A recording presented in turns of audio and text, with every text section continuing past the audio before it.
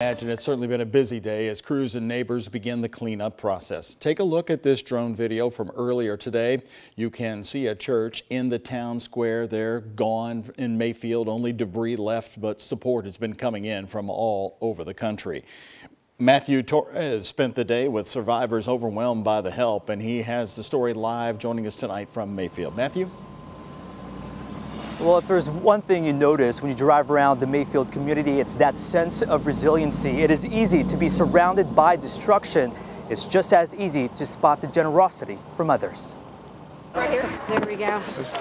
If the church is the hands and feet of God, then His House Ministries in Mayfield is on a sprint. Volunteers have been nonstop this weekend. So, right here? Rushing to give families devastated by the tornado a piece of comfort. Oh, I like that. I like that. Dina Cato and her 4 kids are among many families who lost everything inside a place that's become ground zero for donations. Did you get shirts? I got 2 shirts. She admits her foundation is shaky. Watching my kids dig through donated items, it hits. It's hard. 12 members of her family and neighbors barely made it to the basement that night when walls came crashing down. We hear this loud boom, and every window in the house exploded. The roof was lifted.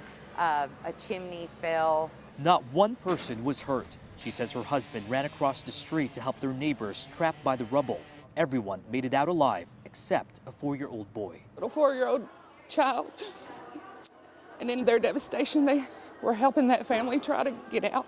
Lori DeLapp is from Mayfield, choosing to do what she knows her community does best, opening up her home to those in need. They've lost everything, but yet they're still laughing.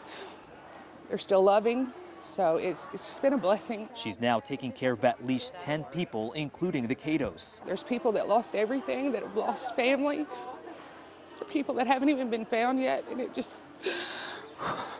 just so blessed, and I hate it for those families, and I'm praying for them. In a dash to assist families, Cato says it's not about the hands that give, but the hearts behind it. It's been a very humbling experience.